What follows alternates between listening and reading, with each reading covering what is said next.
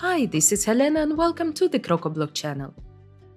You don't always need WooCommerce to sell certain goods and services, especially one-off, highly customizable or limited edition items, whereas simple direct purchase flow is faster, easier, and far more flexible than setting up a full WooCommerce store with extensive customizations for its layouts, cart flows, and so on.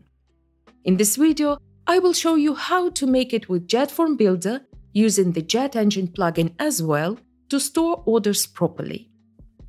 I will create an online shop offering custom 3D model files that clients can have printed at their 3D print shops or on their home printers. I already downloaded the core JetFormBuilder plugin from the WordPress plugin directory, but I will also use few paid add-ons for JetFormBuilder, and this is how to install them. Go to your account at jetformbuilder.com and download just one add-on you need. I will download the Advanced Color Picker. Click on the Purchase Details section, View Details, and copy the license key. Go to your website dashboard, Plugins, and manually install the add-on you've just downloaded. Next, navigate to JetFormBuilder Add-ons, where you will find the license button on the top right corner. Click it and insert the license number. Now you can install and activate all the premium add-ons right from here. I will also need the drag and drop file upload one. Click Install and then Activate. I will use PayPal as a payment gateway, but if you prefer Stripe, it's also one of the premium add-ons. I've already set up this page for purchasing custom 3D model files. The price depends on the complexity. A simple model starts at $30, while a highly detailed design with moving parts can go up to $120. These prices are obviously only for demonstration purposes. You can also have a pricing page like this and create 3 separate forms for each option. It's the most straightforward way, but I will do it a bit differently and fit everything in just one form. To implement it, I will create a form with all the options instead of building this page with pricing blocks and connecting 3 separate forms here. Let's build a form. Add a new form, delete all the blocks that are already here. First, I need to add 3 options for different model types: simple, complex, and very complex, each with its own price and description. I can of course use the normal radio field input, but I want it to look fancier, so I will use the Advanced Choice field. It works just like a checkbox, but it contains more elements. You don't have to style JetFormBuilder's forms right in the block editor if you use Elementor or Bricks, as they have a dedicated widget with very detailed styling options for each field type. The Advanced Choice field, though, is a bit of an exception. Actually, it does have some controls here. You can choose between vertical and horizontal layouts, alignments, adjust how the items look on hover and on active state. Additionally, you can adjust colors, margins, and paddings, but for more complex styling, you should use some CSS. Why, you might ask? Because it's not just a field, it's a group of items, and you can add basically whatever you need here. Different blocks, images, even videos. So it's very flexible. But because it's up to you what to add here, the more hand-picked styling is required. By default, it looks like this. I want to add price and description here. So I add a paragraph block for the price and a list block for the description.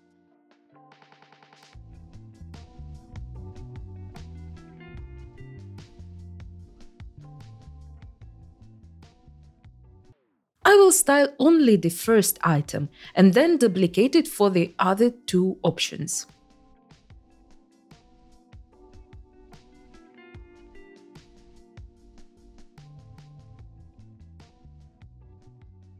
To ensure these 3 items have the same width and height, I click on the item, go to Advanced and add the CSS class Model Item. Then I will add a class to the parent container, Item Holder. Later on, I will add some CSS using these classes. I will add CSS classes for the paragraph and list as well to have full control over the styling later. But you don't have to. There are some controls on the right panel. Also, you can use advanced blocks such as cadence blocks or other plugins to add more styling without writing CSS. Now I will delete the other two items and duplicate this one here because it has all the necessary classes already. Don't forget to change the labels by clicking on them and the values by clicking on the item. Also here we have the important fields called value for calculated field. Put the right numbers here according to the price. They will be used for the total price calculation in the future.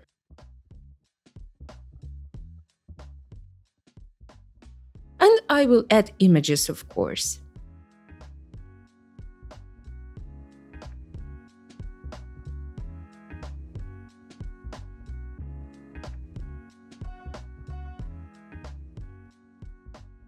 In the control settings, I will choose images for the inactive and active states, but you can just leave standard radio control.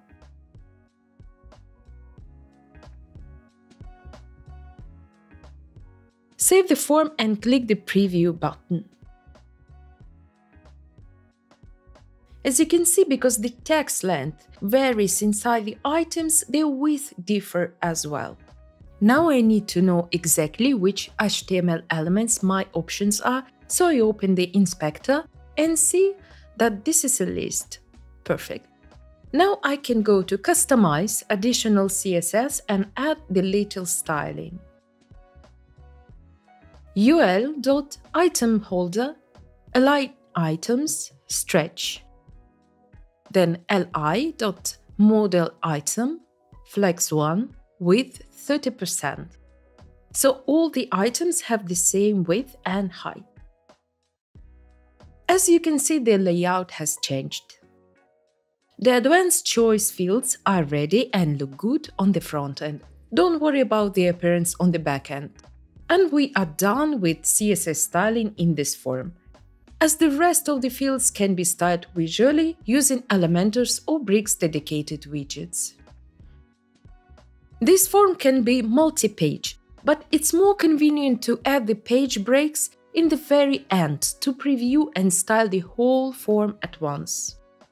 Now I will add a field for name, then email. In the field type, choose email. You can also use the autocomplete option. Then it should be a block where the user uploads their photo or drawing of the model. I will use the drag and drop file uploader I've installed earlier.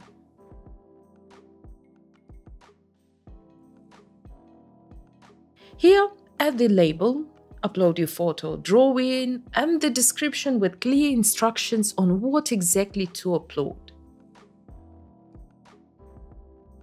This field has quite many settings, but first of all, I will open an access for all the users, including guests, so the customers don't have to register. But you might want them to register first, and you can easily create a custom registration form with JetFormBuilder.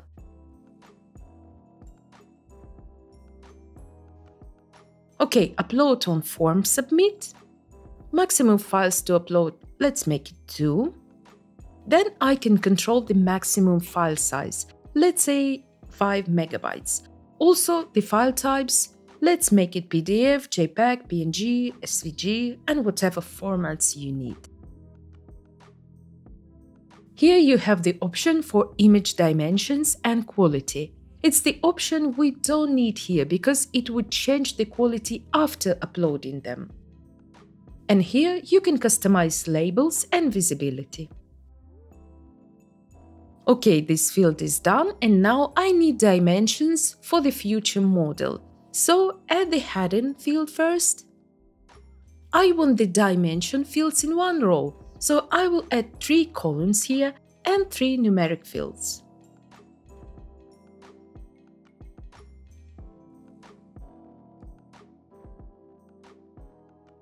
And I will also add a simple text area for the customer's comments. We're done with compulsory fields, and it's time for additional services. So I will add one more heading field here, additional services. I will have 3 services here: priority, multicolor model, and printer settings. Priority is a simple radio field, and I will add options manually.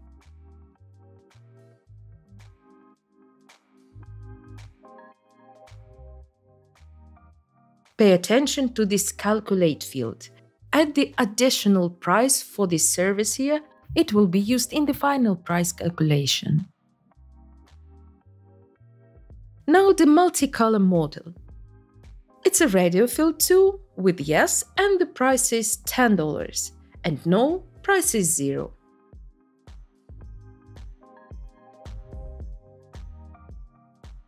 Now I want users to choose the colors, but only if they have chosen yes. It means that I need a conditional block. In the conditional block settings, choose the previous fields, equal, type yes, exactly how the value is. Now I will add a color picker. They are the premium add-on I've installed in the beginning, and the description for this color. To make these 2 fields to be in front of each other, I will use 2 columns. Then I can duplicate the columns, but I should carefully change not only the labels, but also the values to be unique.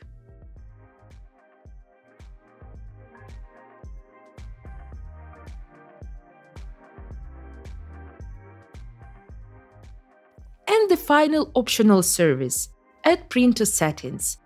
It's another simple radio field, and the price for the yes option will be 10.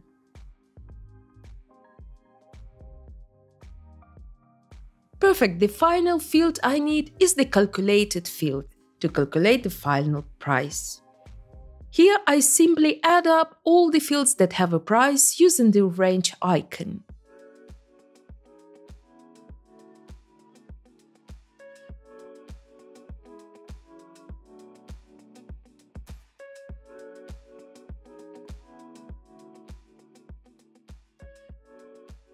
Don't forget to add this submit button. Let's call it submit order. Save the form and let's test how the calculation works.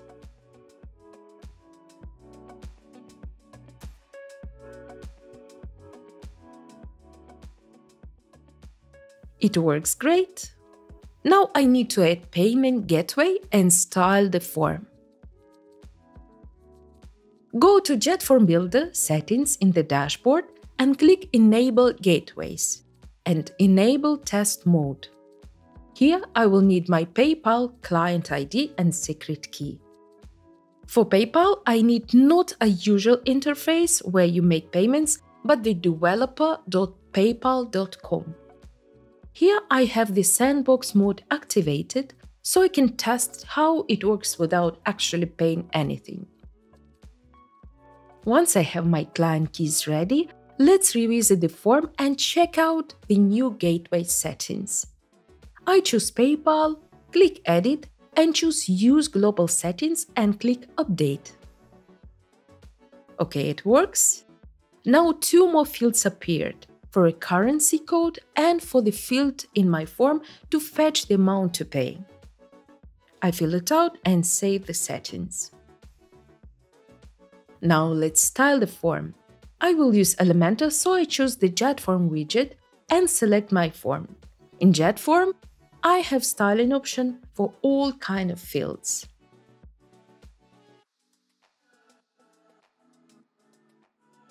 Okay, the form now looks pretty good, and it's time to go back to post-submit actions. Open the JetForm tab, add Save Form Records, and here I can even select to save a user journey.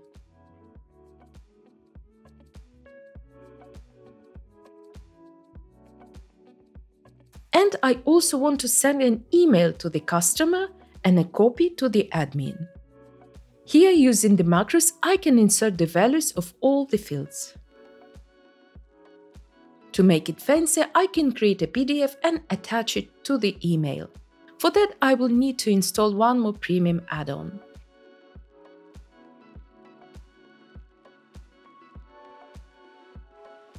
I can add more actions here, but what is really missing is storing orders properly.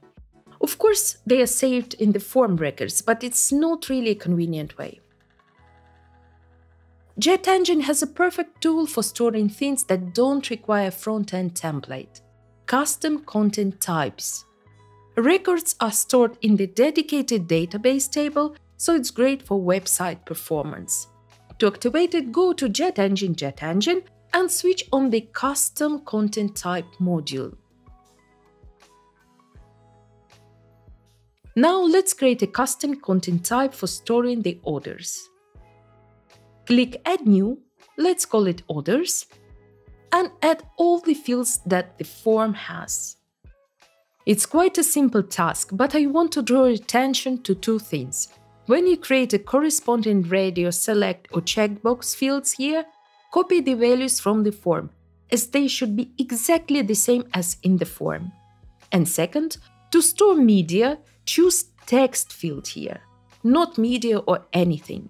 This field will store URLs of the uploaded files. If there are more than one file, it will store all of them in this one field separated by commas.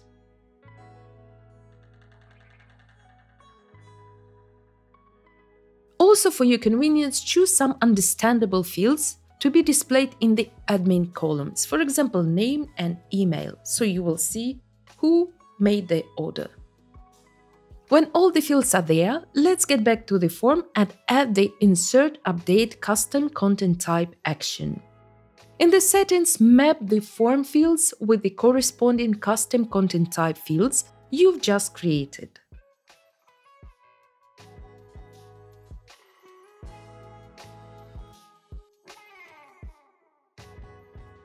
Save the form and test it. To test payments in PayPal's sandbox, you'll always see a login screen first and must use a sandbox buyer account. For real card, Apple Pay or Google Pay payments, you need a PayPal business account in live mode. So we've created a form for selling digital products and services that stores orders on the website and includes a working payment gateway. I hope you found this video helpful. Don't forget to subscribe to this channel and join us in the next video.